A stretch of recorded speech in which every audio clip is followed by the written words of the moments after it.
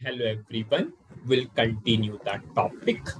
Now we will write a logic to display the data, to display the output fields, to display the output.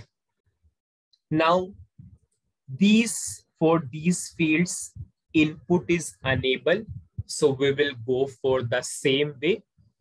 Firstly, we'll make them as output only. I will double click on screen 200, layout, double click. We will simply remove the out.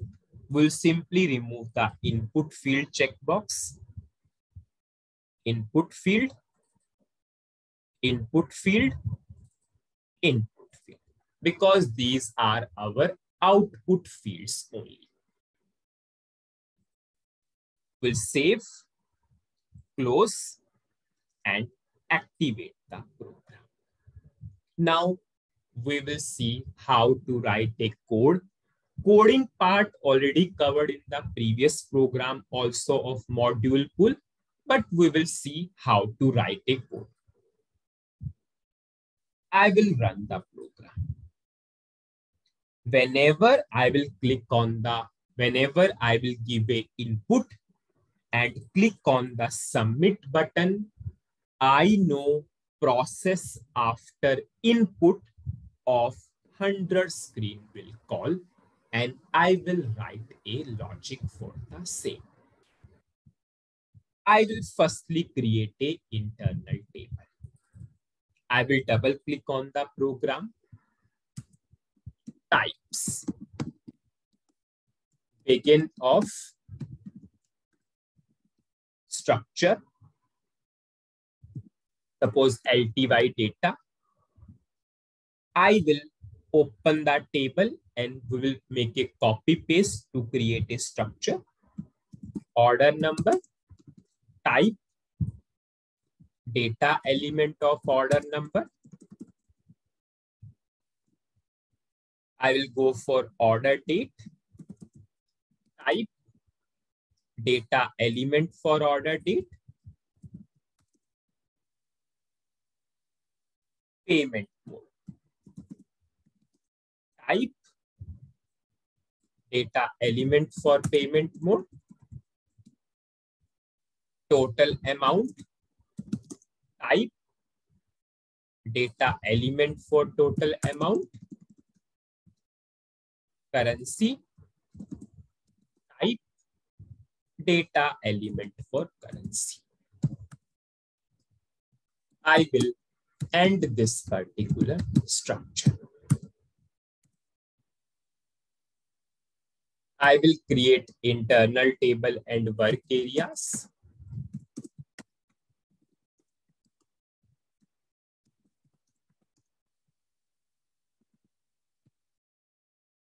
Now I will declare work area.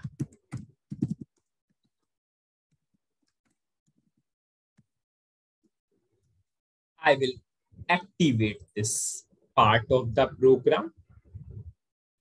I will go to Hunter screen.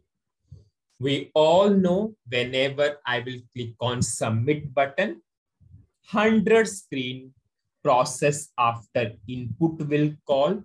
So I will uncomment the module, which is the part of process after input event. I will double click. It is asking, do you want to create? Yes, I want to create. I'll go for new include and I will write a logic now. Select O number, O date, payment mode, total amount, currency from order header table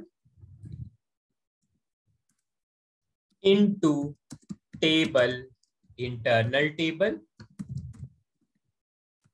where O number is equal to what is the input.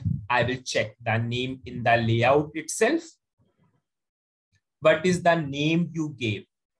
table name hyphen column name, because this is your input where O number is equal to this. Now we all know only single record will come into this internal table. So I can go for read table, because read table is preferable whenever you have single matching record. Internal table into work area, index 1. If psi sub rc equals to 0, I will pass the data from the work area to the screen output fields. I will pass the values from the, if I will run and show you what we want.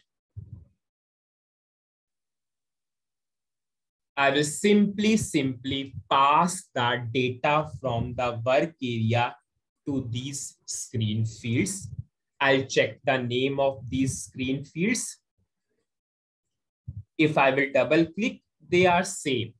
Table name hyphen column name, table name hyphen column name, table name hyphen column name, table name hyphen column name. So I will write the logic in that way. I'll simply write table name hyphen column name is order date first. So from the work area, we are passing the value to the screen fields. This is our screen field. This is the name on the name of the output field on the screen. Similar process I will do for other things. Payment mode, total amount, and lastly, I will do it for currency. Same to same logic we wrote in the previous program also.